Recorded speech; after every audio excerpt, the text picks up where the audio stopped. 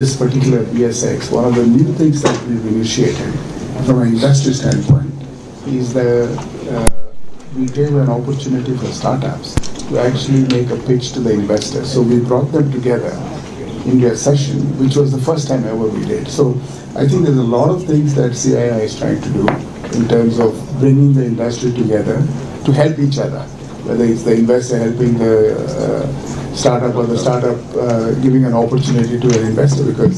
And so a lot of these new initiatives that we are taking at CII, and again I want to thank ISRO and InSpace and NSIL for all the support, and I'm sure the next time around BSX actually have to work till 3 in the morning, so the cabinet passes all the good news that they did. And the second thing, he's not well. He's actually having a bad cold and a flu, but he decided to come. And the third, I think the nice thing is, many a times on the third day of an exhibition, things start to slow down. But I'm so glad he came this morning, and everybody knew he was coming, so it was as good as the first day. So I think, sir, I must thank you for being here. I know it's not easy. And by the way, he just came back from Brazil on Monday morning and then went to Delhi. And so he's been really, really busy. But thank you for taking the time. And CII really appreciates, and we are really obliged to you personally. And then I want to talk about ISRO. This is the 8th space expo that we're having in 16 years. And ISRO has been the backbone, and they've been so supportive. And without ISRO's support, we wouldn't be where we are today. And I think we've grown from strength to strength. I think we have 160 plus exhibitors today. And overall, we have about more than 10,000 visitors, which is amazing for space. Who would think there would be 10,000 visitors for space? And I think this is all thanks to the initiatives of the government and of ISRO, and of course, InSpace is something that I've been extremely supportive. Dr. Goenka was here on the first day and also on the second day. So I want to take a few minutes to thank Dr. Goenka and the folks from InSpace who've been really very supportive. And of course, there's no need to talk about NSIL. NSIL is on the industry side now because it's a private company. It may be owned by the government, but it is a part of us. So, and Mr. Radhakrishna was very kind enough to accept the co-chair as the CII in the Space Committee. So I wanted to first start by thanking all the real people who are behind this fantastic initiative. And this year's Expo is accelerating tomorrow. And I think that's exactly what happened in the last 3 days, thanks to what the government has announced, whether it is the Chandrayaan-4 or the space station and so on.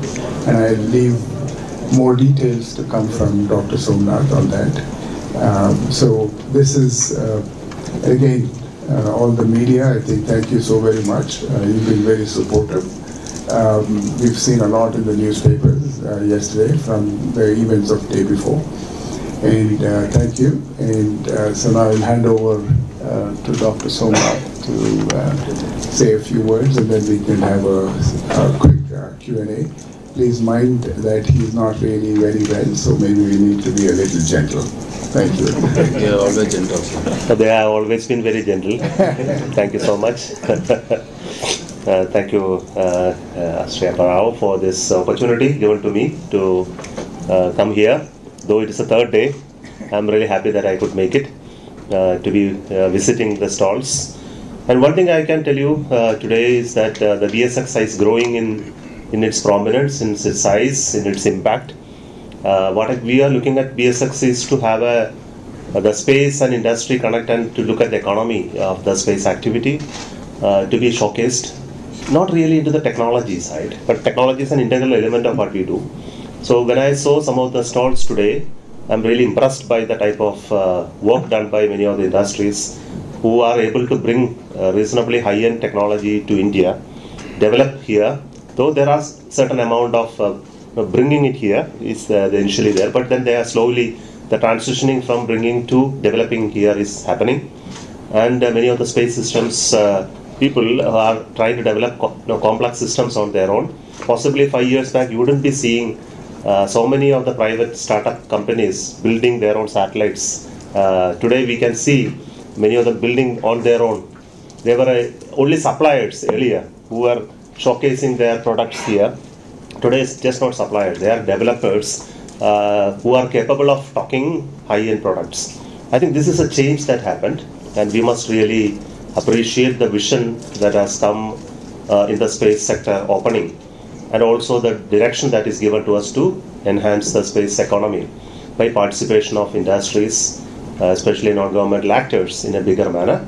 And we in Department of Space and ISRO are very happy to enable this transition to take place through this engagement. As already been told by Abrao, so the core competence in ISRO is really there, but we would like to use that core competence to enable and empower the industries. So this is a challenging task, we know. It is simply not technology empowering. We need to find out opportunities for business, commerce, and bringing money out of it finally. So this point is something that we need to address it very, very carefully. And this aspect we have been telling again, time and again, on where exactly is the business and economic activity of space is lying. This must be well understood. And we understand that out of the various segment of the space activity, the one which works on the rockets, the satellites, then the enabling technologies and the applications. I think all of them have their own challenges and their own possibilities. I am very happy to see that on the application segment also there are enough of companies today investing and creating the capability. And this is a good change. Our country being such a vast nation, there is so much opportunity for space applications to penetrate and percolate into the various segments of the user community. And through that, we will be able to create the upstream activities of building satellites and enabling launches to happen. So it's a very complex process, but then I think we are in the right track. And I want to thank CAI and along with the other partners who have joined here to organize this BSX. And I'm very happy that ISRO and its partner organizations like InSpace, DOS, NSIL are all part of this activity. And we every 2 years that we have been conducting this with a lot of participation, and this year it's no exception. We have a huge footfall of visitors, industries, and the corresponding engagements are also there. Unfortunately, I couldn't spend more time here in the beginning, the inaugural day. There were 14 countries participating. Yeah, that is also important. The most important part is that there is no longer the Indian participation in SpaceX. It has become an international event through the participation of partner countries like Australia, UK, Sweden, and Italy. So all of them are partner. Even Russia, the Roscosmos, is also here. So this also showcases that the India is seen as a potential market for space activity and a place where these companies can actually come and work and create value for it. It's really a good thing to happen. So thank you so much for this 3 days of great engagement with industries and other stakeholders. That's all, and you just left to. We can talk about the new initiatives. No, let be in the former questions. Huh? Yes, sir. Congratulations, sir. 4 projects have been approved by the government. So tell us about that and how we are going to proceed further. I think all of you are aware that the 4 projects announced includes the Chandrayaan-4, Venus Orbiter Mission, New Generation Launch Vehicle, and building of the Bharatiya Antarisha Station, extending the Gaganyaan program. So these were the 4 programs with an overall outlay of something like 22,000 crores. This program has been a part of the vision of government in the Amrit Kal.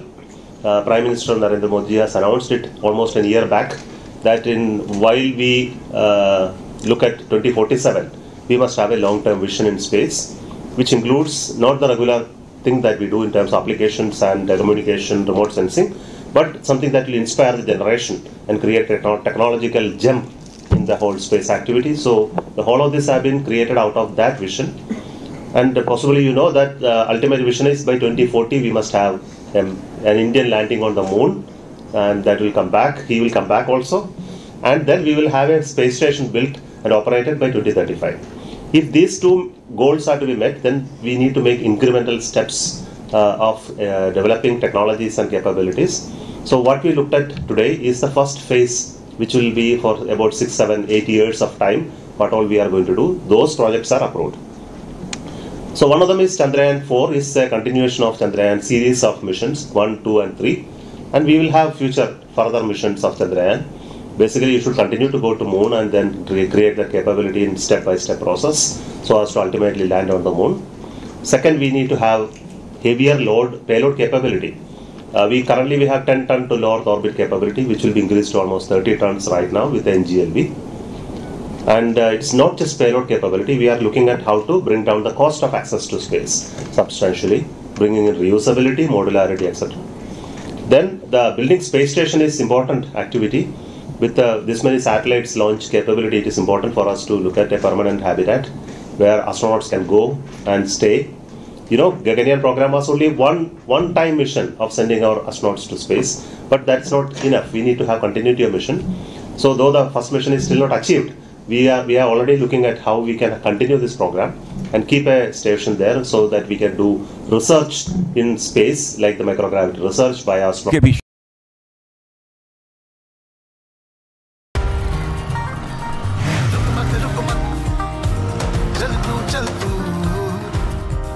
सिर्फ Castrol active का बेहतरीन 3x protection रखे आपके engine को हमेशा fit. Castrol active with 3x protection. देख रहा है विनोद, मार्केट आन जान के खर्चे की